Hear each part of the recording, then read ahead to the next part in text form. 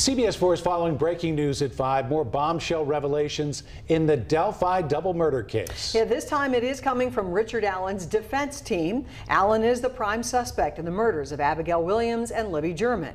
Now, Allen's lawyers say they are still defending their client despite what the trial judge announced in court last week. Judge Fran Gull says the lawyers have been dismissed and their names have been removed from the court docket. It's been a day of back and forth and dueling case motions and orders. CBS 4's Russ McQuaid is here to sort it out. Good evening, Russ. And good evening, Bob. Contained in these motions are phrases like ambush, public shame, violations of public access, and Hobson's choice.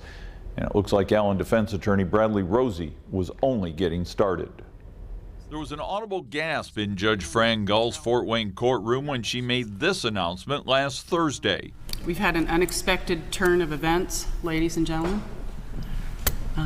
Earlier this afternoon, the defense attorneys have withdrawn their representation of Mr. Allen. True enough, attorney Andrew Baldwin of Franklin was calling it quits after it was revealed that sensitive crime scene evidence had been leaked from his office to social media Delphi watchers. But co-counsel Bradley Rosie of Logansport was set to fight for his job and his client. In his notice announcing he was pushing back against Judge Gull's pronouncement that he was also stepping down, Rosie today told the court it had engaged in, quote, an ambush of defense counsel entirely void of due process. Rosie claims the judge told the attorneys if they didn't resign, she would read a prepared statement criticizing defense counsel, publicly disparage their representation of the accused, thereby possibly tainting the jury pool and harming their client's defense. It's for those reasons that Rosie argues he won't surrender to pressure to resign the case, and for that matter wants Judge Gull removed. Rosie's motion to disqualify doubts the judge's impartiality, argues Judge Gull has allowed violations of public access and sealed evidence favorable to Allen, exhibited a bias and prejudice against the accused, and strong-armed attorneys Rosie and Baldwin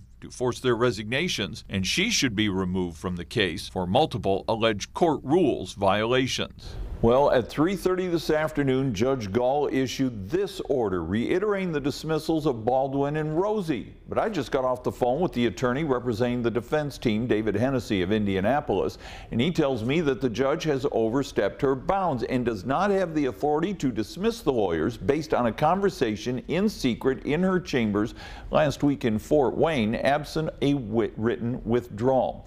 To quote another veteran lawyer I've spoken to this afternoon who has closely been following this case, quote, what a mess.